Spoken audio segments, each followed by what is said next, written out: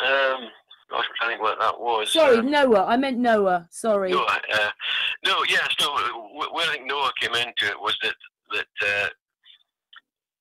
he kind of led the survival of after this huge flood. The Johannesburg disaster that happened when we're assuming there's a meteorite strike.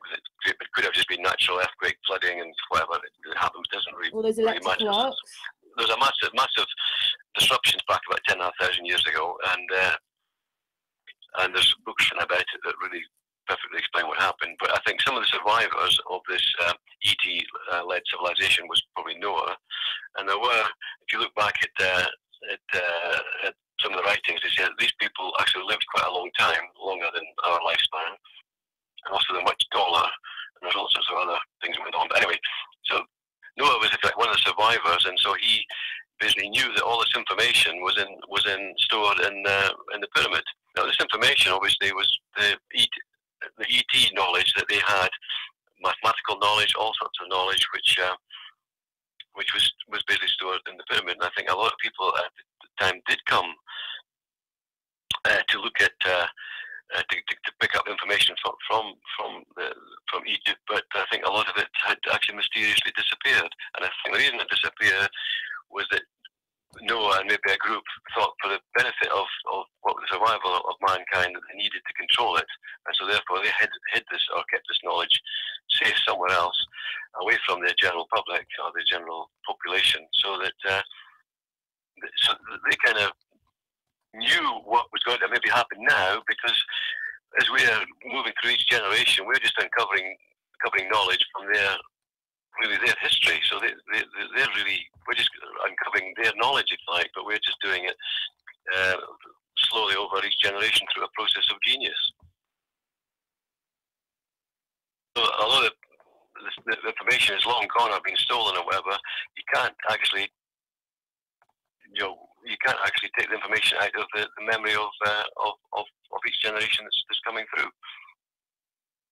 And it didn't stay in the top ranks, because obviously as we've moved forward, if you see it with monarchs through the centuries, they have children with, like, well, they say that about Leonardo da Vinci.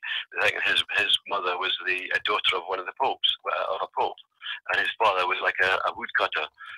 So his gene he's getting a gene from a very high source, if you like, and a higher, as I mentioned, it's about tattoos. There are different levels, and there are obviously people at the very top. But it's all got this, all over the centuries, got all mixed up, and we're all kind of a mixture of really high quality memory information. And I think intelligence really is the ease in which you can access some of this knowledge. I think some people. But the ark isn't a boat; it's a building. Yes, that's what they're basically saying now. The ark. So the idea of again, we've been brainwashed with the idea that animals came in 2 by 2, and you're saving these animals. It doesn't make sense really when you think about it. You'd want to save your knowledge, your information. So what happened with us, if we were going to see something, just trying to repeat the thing, something disastrous was going to happen, you try and save information, how to grow crops, just the basic things, how to different your language, your all sorts of things, culture. You try to save all this stuff, not animals really. And so there wasn't an ark.